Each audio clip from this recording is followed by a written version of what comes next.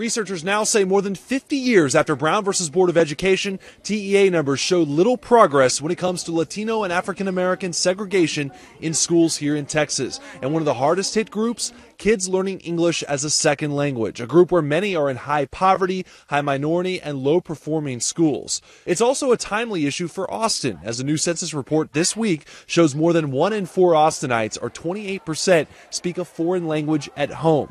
Nearly 35% statewide.